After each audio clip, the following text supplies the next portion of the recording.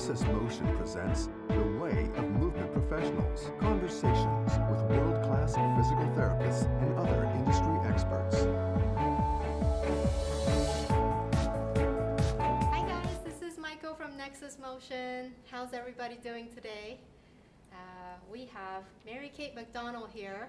We're actually right in the middle of the 2018 Los Angeles Movement Systems Seminar, and I'm just making Katie work really hard till the end of the day, but I just wanted to take a few minutes to introduce you all to one of my very important mentors that I've had the chance to learn from since I was a student at Washington University in St. Louis. So thank you so much for being here, Katie.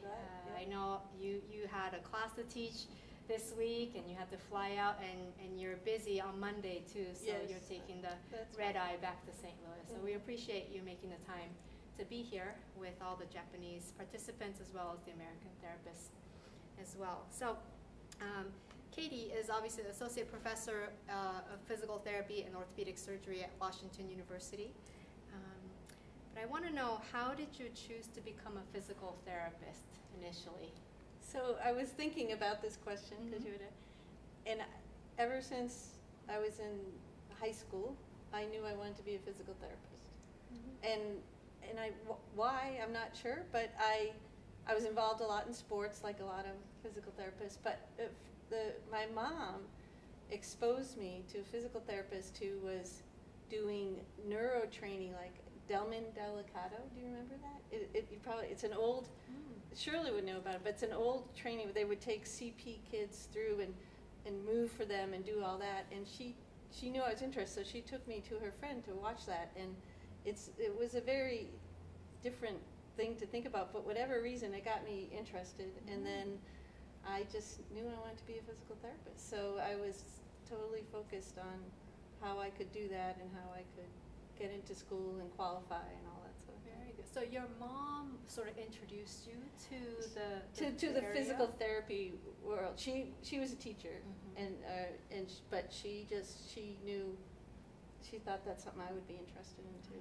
Yeah, she was well then. Yes, and she was our own little guidance counselor. She directed my brother and my sisters all to the right career, so I trusted her. Very good, very good. Now, you're from the East Coast, but you went to SLU, correct? So how did you find your way over to St. Louis? So my passion I knew at a very young age I wanted to be a physical therapist, and at that time it was a bachelor's degree. And the way they would do the admissions is you would be accepted into the college, and then you had to reapply as a junior to get into the physical therapy program. Oh, interesting. Okay. And so I was very nervous. I didn't know how I would do in college because I hadn't been there. And but St. Louis University would accept you as a freshman. If you maintained the average, you didn't have to reapply. You went right through the schooling. And they still do that now, even though they do the DPT. They take them as freshmen in college and will take them all the way through. Wow. So I knew that because of some friends who had come out here to go to St. Louis to go to school, and I was so nervous about not getting in. I was like, if they took me as a freshman, then I will come. So I didn't realize how far away it was from from the Boston area. But but I wanted to go away, so I went away. Now, so how did you end up at Washington University? So that's a great story, because I did a clinical as I was a student at St. Louis U. I did a clinical at the WashU, what was called IWJ at the time, and the St. Louis U students hadn't been there, so I was one of the first ones that had gone, because they always had WashU students. And my CI was Tony DeLito, who is he's the Dean of Health and Sciences, I guess, at Pitt now. And Pittsburgh. And he was my CI, and he was from the East Coast also. And then Dave Sinecor was there, and then of course Steve Rose was there. So I came and I did the clinical there, and I realized that this was a different place. I had done another traditional outpatient ortho but there I was totally, they were thinking and talking, and I ended up doing a research project with Tony and Dave. Oh wow, how lucky. Yes, and we did, and I was there till like 8 o'clock at night, and loving it. I was just, that my then husband at the time was like, what are you doing with all these men late in the night? And but I just was so, the environment was amazing, and I just totally went into it, and we were just always talking and thinking. We created together this electrically elicited fatigue test, and we used the new Russian stim, and we tested all these people, and we ended up writing an article that got awarded an APTA award, and I was, I just started that in That's amazing that as an undergrad that you had the opportunity to do some research and even get recognized for the work that you put in. Yeah, I know, and the energy of these guys, Steve and Tony and Dave, just totally. You're talking about the late Steve Rose. Yes. Wow. So I got, and we got to work closely with him writing up the, and he's such an incredible mentor in that I didn't know it was mentoring at the time, and he was not very direct in his mentoring. He just sort of let you go and find your way, but you always wanted to do well, and so I was so lucky to have that influence. Wonderful. Yeah, and then I actually didn't meet Shirley until I started working at it there for a while. So. Very nice. So that's how you ended up at WashU, and you sort of never left because I never did. No. I've been there. It's really my only employer since I've been a physical therapist. What subjects do you teach at the program in physical therapy at WashU? So I am involved in the orthopedic series. We call it Diagnosis and Management of Musculoskeletal Conditions.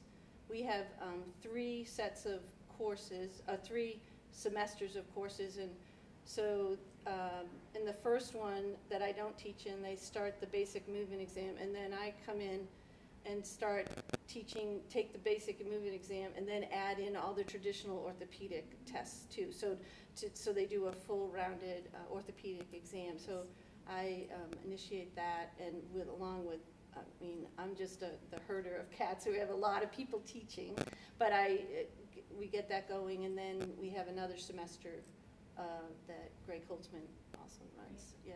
So those are the big ones. And then the other course I coordinate is their last semester. So they're out in clinicals and they come back. I really enjoy working when the students have had more experience. And so we do, Susie Kornbleet and I do a whole,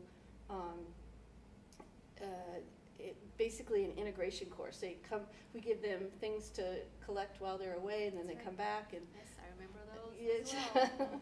We do error rounds, reassessment rounds, which is fascinating, that people are reflecting, and great experience. We have them practice their, get like more mentoring with their movement exam.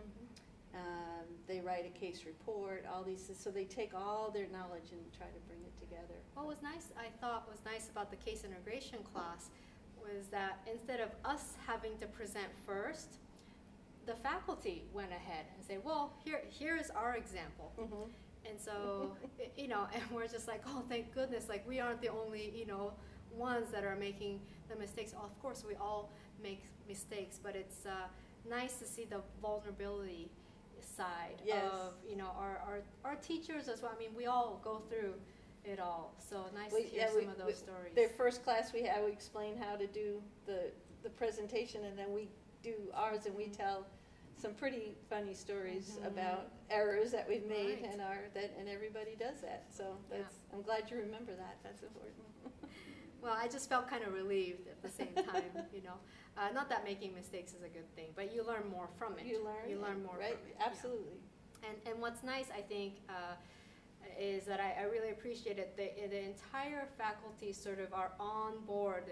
You all have the same goals together, and I just felt like I was so lucky to have faculty that care so much about making sure that we were learning, and do you know why that happened, and always challenging us, and I think that's what helped me, to be where I'm so far away from where you and Shirley are, but trying to be and trying to get better every day. So Well, I think one of the other experiences in that integration was we would evaluate medical students. Do you remember that? Yes. And so we had them practice a movement exam, and we invited the medical students to come over, and we did it since you were at school, and that was our first interprofessional, experience and my goal was for the students to show the medical students how smart they are and what the physical therapist's body of knowledge is, and they didn't know. They didn't right. they didn't know how smart we all were and what we did. And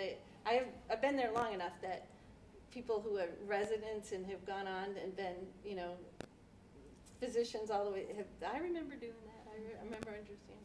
Yeah, that was really great. Yeah, Mm-hmm. yeah, remember that. And your specialty areas of interest, like what are the areas that you're really interested in? It's the neck and chronic neck and TMJ.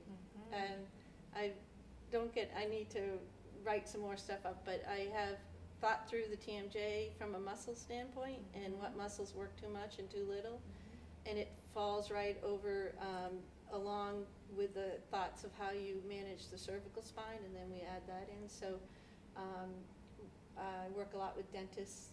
Yes. And doing seminars with them and just teaching us that we're, what movement things we could help people with, and we know pretty quickly whether we can help them or not. So we do that. And then the patients, nobody wants to treat the chronic neck patient. I think we have a lot to offer from a movement perspective for them.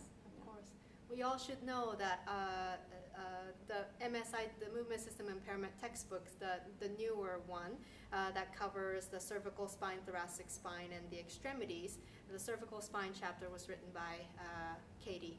So, yeah. And I had the honor of translating that chapter into Japanese. So you did a great job. That was you would never know. I know. Hopefully it's good. Hopefully it's good. So now I heard that you're going to be presenting with Patty Zorn at the AOMT conference this year and tell me what you guys are going to be presenting. So Patty Zorn and she's a fellow of the Academy and has a lot of manual background, and she has in the past taught in our program the manual therapy in our orthopedic curriculum. And so we've known each other a very long time, and she always tells this story that I came up to her right after she was teaching very specific mobilization. I told her, movement is as specific as your mobilization techniques, and she was like, what are you talking about? So we invited her to come and listen to our seminars and all that, and we got her, so she was like, whoa, this is really appropriate. And so over the years, she has blended manual with movement, and we've had a lot of discussions about it, and she is a big, very active in the manual therapy group, but she now calls herself a musculoskeletal therapist, not a manual therapist, because she puts it all together, and she does both. So we have a lot of talk about cases and how especially in the neck, how manual and movement go together. And so we're going to present a case about clinical decision-making about a neck patient, a chronic neck patient, and when and where she decided to put hands on and do manual, and when she decided movement was appropriate. So we're going to sort of walk people through that clinical decision-making tree and then think about some of the treatments and that sort of thing. That's great. So movement and manual kind of marrying together, coming together, because it almost feels like there's a movement camp and there's a manual camp, and that just kind of doesn't feel all that well. And and we both know that when we watch Shirley's demonstration, I mean, her hands are all over the subject of the patient, and we joke about it. She's the best manual therapist ever in the whole world. Yeah, I know. We were kidding her about it today, about doing snags. And all that sort of right.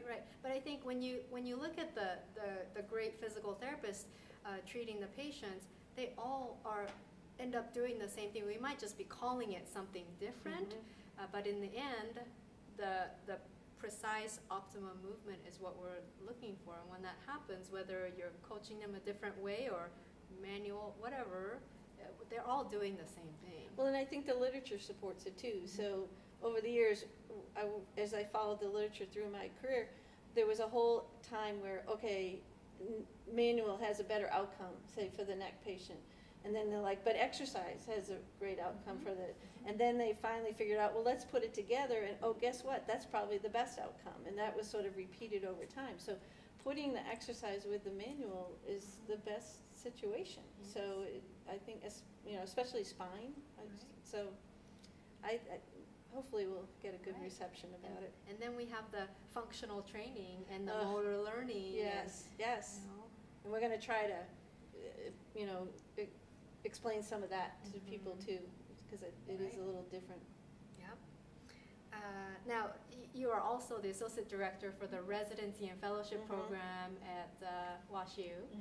Can you tell us about how it got started and your vision with, how that's going to go? So that's my latest passion over the last 10 years. So I was invited many years ago by Claire Frank and Kathy Kamagi and who's our other guy? Why am I forgetting? Joe Godges. Joe Godges. Yes. To come out and teach they had a movement fellowship, and I didn't. The funny story is I was just I thought I was teaching a seminar. I didn't realize I was teaching to fellows or anything. And on the break, I found out, they explained it to me after my first lecture that. Oh, they didn't give you. No, I didn't. I had no idea who I was talking to. Oh, okay. I was in the gym at the LA Sunset Kaiser, and we were all there, and so I thought I was just giving a Con Ed seminar, and then I talked to Claire and Kathy, and I said, no, who am I talking to? What am I doing? And so they took me out to lunch and explained what a fellowship was. I had no idea what a residency was. And they really guided me. And what happened is when a lot of our information was part of their curriculum. They had a lot of other information too. But the movement exam was a key part of their curriculum. And as we're flying back to St. Louis, I was like, why aren't we doing this? This is crazy. And so I marched right into Dr. Dusinger's the next day and said, we need to do a movement system fellowship. And it was actually called movement science at the time. And she's like, okay, what's that? No, and so we worked through, and they were so supportive in getting it up and running. And it made, to me, and what I like to work with, the people who have the experience and then teaching them this and then integrate it into their practice. And it was just something the groups that I liked working with. So we developed this postgraduate training. We started with the in-house, and now we're at this regional model where we find very good mentors, including Michael Moritani, so people, they get mentored where they live and then come to St. Louis, and we have online education, and it's sort of just evolved over time. And I just love working with people because they're so appreciative. They're so great therapists who are adding to their knowledge and do that. And then we have a women's health residency that we have that's in-house that I work with Dr. Tracy Spitznagel. Enjoyed that. And then we're hopefully get an ortho one going at some ortho residency for our hope. And then I'm involved at the national level with the ABPTRFE and the council and the regulations, looking at the standards and reviewing those for programs and stuff. So. I'm just getting exhausted listening to all of that. Do you have time for yourself? Well, I love that. Well, speaking of having time for yourself, what are some books that you've read that you've enjoyed, the most? It could be a recent one or just classic books that you just kind of go back to over and over. Well, I was thinking about this because I don't read that many books because I'm always trying to read an article or something like that. But when I do my summer vacation back to Cape Cod, I always pick out a couple of books to do it. And usually they're just sort of light reading, but I usually pick one and there's usually historical novels, or the one I read this summer that my dad gave me was the Jim Comey, A Higher Loyalty. Okay. So Jim Comey got fired, by Trump. He was the FBI director. So I just love the real description of, behind the scenes and what he described. And I'm waiting for the new one to come out. That's what's it called? The one about Trump that's written by Woodward and Bernstein, but Woodward. Those the real. So you like the nonfiction? I like the nonfiction and the historical novels. I really like that sort of thing. Yeah. So. I think so does Shirley. She likes reading historical books. Yeah, That's what she told me. yeah. Hillary Clinton's biography. I love reading all that and hearing like all the gossiping stories about it. Sure but they're not. Yeah. Yeah. Well, speaking of Shirley, who are the 5 people who influence you the most? And it could be in the past or current or just, you're the average of 5 people who you surround yourself with. Well, I mean, foremost are my parents. You heard about my mom, and then my dad has a huge influence on me, and both of them so supportive in what I've done. And I moved away from them, but have always been. We've all been part of our lives. I always am back east in the summer and the winter, so they're huge in my life, and they're still with me. They're in 81 and 82. So, and then I have my sisters and brothers. We also to help and make sure they continue on. And then after that, professionally, Steve Rose, the little part he was with us in my part of my career, and then of course Shirley, Sahrmann, but then as I described too, I think. Tony DeLito and Dave Cinecor, both people who just were very inviting and encouraging and just wanted to do well. And Linda Van Dillen, who I've done a lot of research with in the past, and all of them and their integrity and their passion just are great models for me. So wonderful, wonderful. Well, it's so nice to get a little bit more insight into a little bit of history and your vision, from now on. And thank you for having me be a part of the fellowship program too. I think my favorite part is, when we're having to teach something, I think the teacher or the mentor is the one that's maybe learning the most. Yes. And I really love that about the education side of things. And, yes. So I'm very grateful. And yes, hopefully you all can, go out to St. Louis and take the MSI course that you will meet all of the faculty at WashU. They're all amazing to learn from. And you also teach elsewhere too, all over the country and in Hong Kong. Hong Kong, I've been to Hong Kong. Places like that. So I went not Barcelona, well, Spain. I went this summer. Yeah. That's right. That's right. So, anyways, well, thank you so much for your time, Katie. And I think it's time to hit dinner. Happy hour. Happy hour. So, thanks everybody, and we'll see you next time.